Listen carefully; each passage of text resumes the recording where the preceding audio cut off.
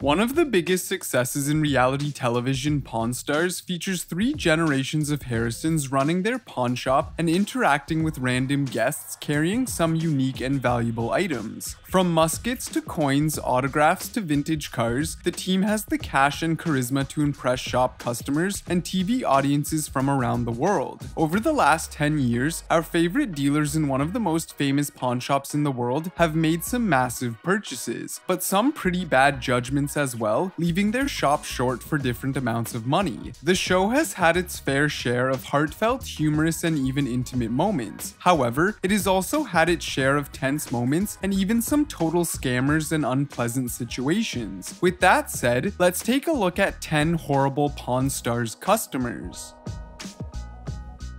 In the second season episode, Flight of the Chum, one pretty hopeful customer came to the shop, confident to sell a statue of Perseus and Pegasus made by Emile Louis Picault for a good amount of money. Unfortunately for him, he was faced with someone familiar with Picault's work, as Rick was aware that his statues were highly collectible and worth thousands of dollars, so he gave the item a thorough look. After only a couple of seconds, Rick became suspicious since he found markings on the statue that did not match the period it was produced in. He also found markings engraved on the statue showing that it had been made in the United States. This was not made in 1888. The original was made in 1888. I don't believe you. Okay, I mean, I just don't see 1800s here. And since the artist is French, this confirmed that the statue was a reproduction. This statement, however, really made the customer furious with Rick, which is why he started screaming that the owner was full of shit. I don't care what you say. I don't care what you tell me, but I know you're full of You know, as the tension culminated, the pawn shop security guard Antoine began walking toward the customer in case an intervention was needed. Luckily, the old man diffused the situation by calmly yet firmly explaining that they were not interested in buying the statue. We really appreciate you bringing it in, but it's not for us. That's all I can tell you. Sometimes the show features some of the really old and rare items, and such was the case when a customer showed up with a shekel of tire in the 7th season episode called Shekel and Hide. The coins are special since they were used in the Middle East during biblical times, while some people even believe they have been used to pay Judas for betraying Jesus. Being aware of the potential value of the item, Rick decided to thoroughly inspect the coin. He immediately noticed that the coin had been cleaned, as that surely tarnished its value. Nevertheless, after some discussions over price, Rick bought it for $1,600. However, this win is short-lived, as an employee informs Rick that the coin may have been stolen, meaning that the $1,600 may have been spent in vain since the coin would have to be returned. Chance it might be stolen. They want to put it on hold. The police tracked down the coin's original owner and discovered that the owner's insurance had already compensated him for the loss of the coin, which meant the pawn shop's purchase was legal and they were able to keep the treasure. The first season episode, called Time Machines, features a man who brought a flintlock pistol he had bought at a gun show. Corey immediately saw the potential for an interesting piece of history and decided to call in an expert in vintage firearms to appraise the value of the gun. Though at first, both Corey and the customer were excited to hear that if the gun is authentic, it could be worth up to $2,500, their dreams were soon to be crushed, as it turned out this particular gun was not authentic and was just a modern recast of an old design worth about $75. $75 to $100. You know, I paid $800 for this. I'm sorry you got burned. The customer was clearly upset, saying that the person he'd bought the gun from told him that it had been a family heirloom for generations. Maybe the thing is a fake. In fact, the story is what made him comfortable paying $800. Outside the store, the customer says, "My wife was pissed when I bought this gun, now she's really gonna kill me." Rick is famous for calling in a buddy expert for just about everything. However, sometimes he decides to trust his gut, and even though more often than not his gut turns out to be right, this was not the case. When a seller brought in a supposed 19th century Wells Fargo strongbox, Rick decided to trust his own feeling. Unfortunately for Rick, the box for which he had given $450 was hardly authentic. The seller also brought the box in stuffed with 2 ball and chain sets he thought were artifacts from the Hume and Folsom prisons. But Rick recognized them as fakes right away, but that wasn't enough to make him check the authenticity of the strongbox. When his expert Mark, aka Beard of Knowledge, saw the box, he notified Rick that it was one of the most widely faked items and that the strongbox Rick had bought was a complete fantasy piece. This is a complete fantasy piece. It's a complete fake. Damn it, Rick. In 2012, Rick and Old Man Harrison were sued by a disabled Vietnam vet who claimed they roughed him up in their Las Vegas shop a year before. A 62-year-old Daniel Callahan filed a civil suit in Clark County District Court on April 26th, accusing Rick Harrison and his father Richard of physically assaulting him in their gold and silver pawn shop in October 2011. Callahan, who walks with a cane, got into a dispute with the gentleman who placed him in a chokehold, dragged him through the store, and threw him onto the sidewalk along with the Model 96B rifle he'd brought in to have appraised. As a result, Callahan was asking for $20,000 and claimed that he was injured, his cane was damaged, and the rifle he had brought in to be appraised was also damaged during the incident.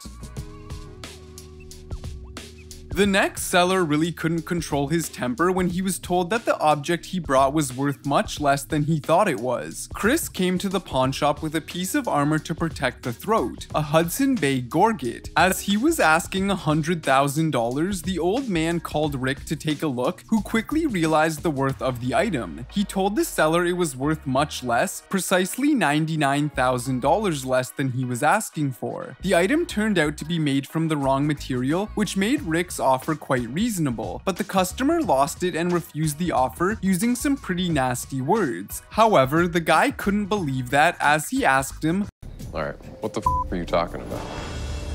When Rick asked the man what he knew about the item, he said not much, but that his father had taken another mortgage on the house to pay for it at an auction. Do you know what he paid for it? A second mortgage on his house. Okay.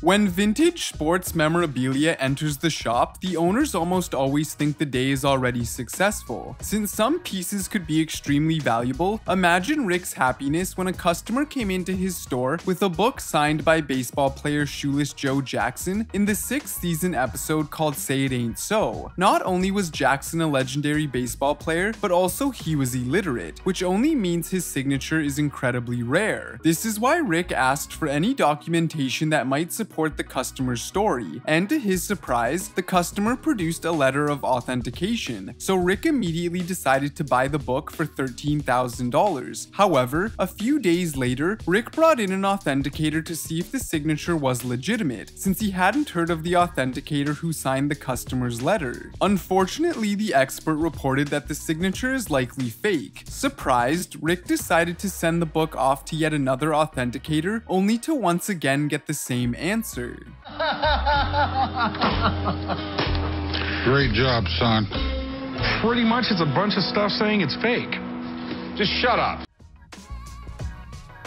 Even though being the most experienced one, if we don't mention the old man, Rick has been scammed quite a few times. Another one happened when he decided to buy allegedly pretty valuable gold coins for $12,375 that soon turned out to have been stolen. According to a criminal complaint filed by the state of Nevada, the woman who brought the coins, Jennifer Beckman, had stolen the whole collection from her uncle, David Walters, who valued them at up to $50,000. $1,000. Walters reported the theft on December 27, 2013, and then on December 5th, Detective Watkins contacted the shop and attempted to place a hold on the coins so they could be returned to Walters. However, there was another problem, as the shop's owners were free to do what they wanted with the coins and they decided to melt them down. Unfortunately, they turned out not to be worth what Walters thought they were worth. In the end, Jennifer was sent to jail and once again Rick got scammed.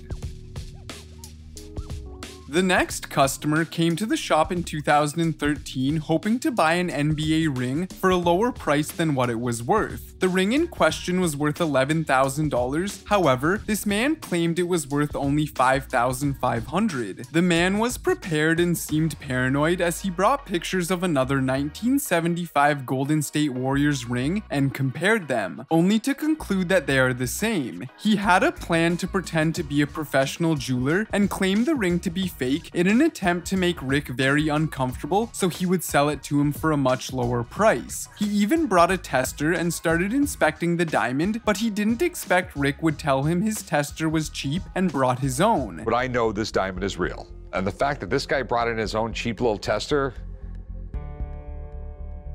I'm gonna be nice. Though Rick was trying his best to keep it cool, it was obvious he was pretty intimidated by the man who was apparently trying to perform a scam.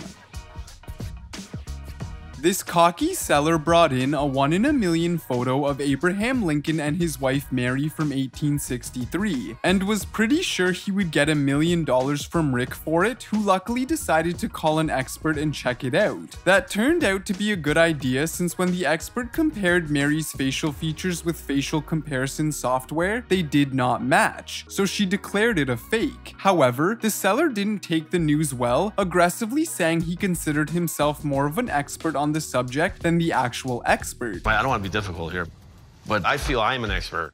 I look for other things besides just face. I look at the clothes, I look at the background, I check. Yes, so do I. When she defended her record of spotting fakes and continued claiming that the photo wasn't authentic, the seller just declared it was her career, so she had the right to discredit herself. It's not a problem. It's your career. You have a right to discredit yourself. But you know what? But I've been doing this for a really long time. Okay.